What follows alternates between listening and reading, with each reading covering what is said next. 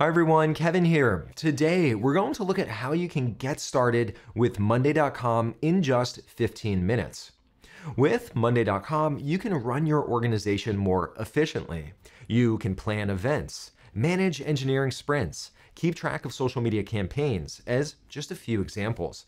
There are no limits to what you can do with it. Basically, you can use it to run your business end to end. We'll start by setting up a new project. Then we'll look at how you can collaborate with others. And finally, we'll also look at how you can get a bird's eye view of your whole business so you can make better decisions informed by data. Let's check this out.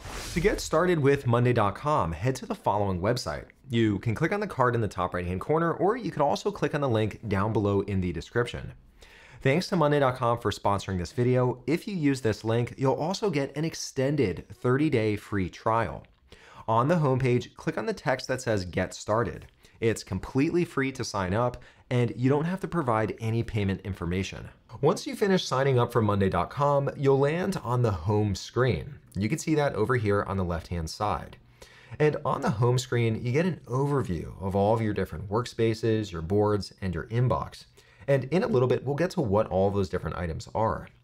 Over on the left-hand side, we have a new workspace. And a workspace is where a team or a department come together to work on a project. Currently, it's called New Workspace. I could click on the ellipsis and let's give it a new name. I'm going to use this workspace to track opening new stores for the Kevin Cookie Company. So I'll type in Launch New Kevin Cookie Company Stores. Now that I've typed in a new name, let's click into this workspace. And down below, let's launch into it. This drops us into the new workspace, and you'll notice that there's not much here yet. That's because we haven't yet added any boards. There are a few different ways to add a new board. Right down here, I can click on Add from Templates, and you'll see all sorts of different templates that I could choose from. Chances are, if you have something that you want to track in your organization, you'll find a template that meets your needs. In the top right-hand corner, I'll close out of this. Over here, you could also jump into templates, or you could also start from scratch. Up here, you can click on this plus icon, and here too, I can also add a board. I'll click on this. This opens up a prompt where I can now create a new board. I'm going to use this board to track the opening of our New York City flagship store. Down below, I can set the privacy for this board. I can set it so it's visible to everyone in my organization. I could also limit to just certain people in my organization, or here I can make it available to everyone, but also people outside of my organization. I'll set it to main. Keep in mind, you can always change these settings later. Down below, I can also define the terminology that I want to use on this board. And here too, you can also change this later. I'll set it to items and then click on Create Board. And look at that, you now have your very first board. And look how intuitive and visually appealing it is. It's so colorful and also easy to digest. Again, you can click on the link in the description down below, and that'll give you an extended 30-day trial. That way, you could test it out for yourself. This now drops me into my new board, and here you'll see that I have groups, and I also have different items. This helps me categorize and also organize this project. To open the New York City flagship store, there are really 3 buckets of work. To update the name on one of these groups, I'll simply paste in some text, plan opening day festivities. Down below, we also need to hire staff. Here, I'll type in hire staff. Lastly, I'll add one more group, and down here, we need to build out the location. Now that I've added all of my different groups, here I could expand or collapse any one of these groups. And on second thought, we're probably going to need to build out the location before we start hiring staff. Here I could press and hold on any one of these groups, and I could reposition it. When I hover over any one of the groups, I get this ellipsis over on the side, and here I can modify all sorts of different settings related to this group. For example, I could change the group color. I'm really excited about planning the opening day festivities, so let's go with the color red here just to make it really stand out. Now that I've added all of my groups, I can also add items within the group. For example, for the opening day festivities, I think it would be really fun to try to set a world record for the largest cookie baked. I think that would get a lot of press attention. And here I could go through and add all the different items for the opening day.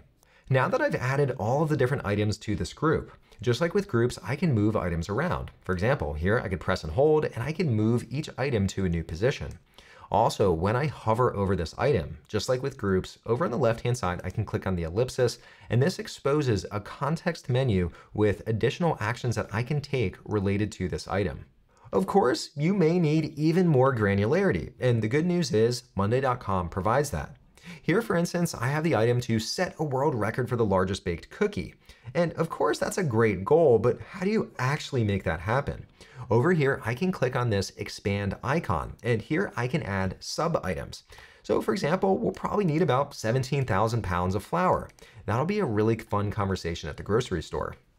I'll go through and add the rest of the sub-items. It's becoming clearer now how we're going to pull off the world record now that I've added all of these different sub-items. Of course, I do want to provide the team with a little bit more guidance. 17,000 pounds of all-purpose flour, I want to make sure that we use organic. Over here, I can click on open, and this opens up a sub-pane over on the right-hand side. And here we can have a rich conversation attached to this item. Here, I'll type in, let's make sure to use organic flour, and then I can click on update. Now everyone can see this update related to this item. Here, I'll click on the X. I can also click into one of the items. Here, I'll open up this top level item, and I can also attach files to this. I should probably include a recipe, so I'll click on add file. Here, I've now attached the baking instructions as a Word document to this item, so anyone on the team will now have access to this file. Here, I'll click on the X. Hopefully now you're starting to see some of the power of Monday.com. All of your conversations, all of your files can be attached directly to the different work items that you're tracking. You no longer have to get lost in never-ending email and messaging threads. Not only can I converse and attach files for any one of these items, but you might have noticed that I also have all of these different columns. These allow me to track additional data types related to any one of these items. So what do I mean by that? Well, here with set a world record for the largest cookie baked, here's a column for person. And if I click on this, I can assign people to this task. I think Pradeep and Nestor would make a really good team on this. I'll select both of them. Here, I now see their faces appear alongside this item, and they'll receive a notification letting them know that they're on point for this. To the right of that, I have a status column, and I know that Nestor and Pradeep are probably already working on it, so I'll make sure to select this. But here, I can also select stuck for one of these items, and you'll see at the very bottom of the column, I get this aggregated view that shows me how we're doing against this collection of items. I also have a date column, and right up here, I can also add additional columns. I'll click on this plus icon, and here we see a wide variety of different columns that I can add. In fact, I can click on more columns, and here you see all the different options. There are lots of different columns that you can add. Here, I'll click on the plus icon, and let's add a priority column. With all of these columns, just like with groups and items, I can press and hold on it, and I can shift the position in the table. This project is really starting to take shape, but I do want to make sure that Nestor and Pradeep have everything that they need to achieve this world record. I can hover over their faces, and here I can ask for an update. Alternatively, I can also open up this item, and here this opens up this pane that we saw earlier. I could enter in the @ character, and I can @mention anyone in my organization. So here I could @mention Nestor or Pradeep. But even better, I could also include everyone on this item. That'll go out to both Pradeep and Nestor, and let me ask them if they need any help with this. And over here I could click on update. Once again, this gets project management out of your inbox, and it brings it into one central location for you to manage and also stay on top of your projects. Here, I'll close out of this pane. Back on the main board view, here I see an icon indicating that there's a conversation going on related to this item. Now that I've added all of this data into Monday.com to the board view, I have access to all of these different rich tools that allow me to search, filter, and also sort my data. For example, let's say I want to see the item related to the world record. I'll type in world, and here's that item. That was easy. I could also click on person, and let's say I want to see all of Nestor's items. I'll click on him, and that filters the view just to his items. I could also filter, and let's say I want to see where the status is, let's say stuck. And here I see Nestor and all of his stuck items. Let's say I have weekly one-on-ones with him, and I want to bring up this view to discuss or talk through any items where he's having trouble. I could click on this plus icon and I can save this as a table view. Now I could jump back to my main table, or here I could shift into my nest or stuck view, and here I get that customized view. I'll go back to the main table. I can also show this board in different views. I'll click on the plus icon. All of these views use the same underlying data from my board, but now I can visualize them in a way that better meets my needs. Let's say I want to add a Kanban board just to track all of the tasks. Here I can see where each of these tasks sits. And I think the cookie eating competition, I believe we finished that, so I can simply drag this card over into done, and that'll place it in this category. So again, you have many different ways that you can view the same data. Looking at this Kanban board, I noticed that my face appears on a lot of these different cards. To stay on top of my own work, over on the left-hand side navigation, I can click on My Work. This opens up a view that shows me all the different items that are assigned to me in chronological order. Here I can see that this week I need to work on getting permits. I better get on that. And here I can see that some work is coming up next week, and there's also an item without a date.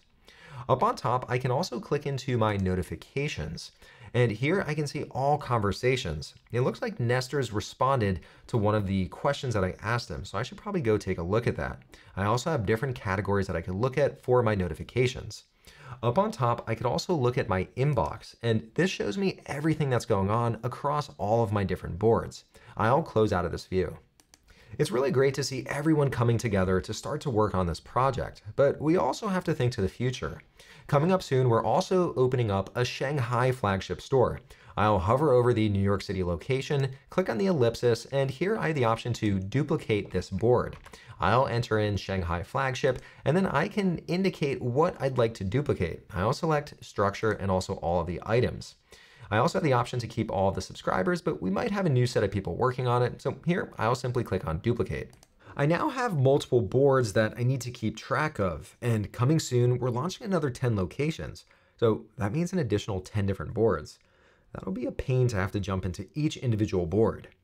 Let's click on the blue plus icon, and luckily I can add something called a dashboard, which allows me to pull in the most important information from all of my boards into one central location. I'll simply call it New Dashboard and then click on Create.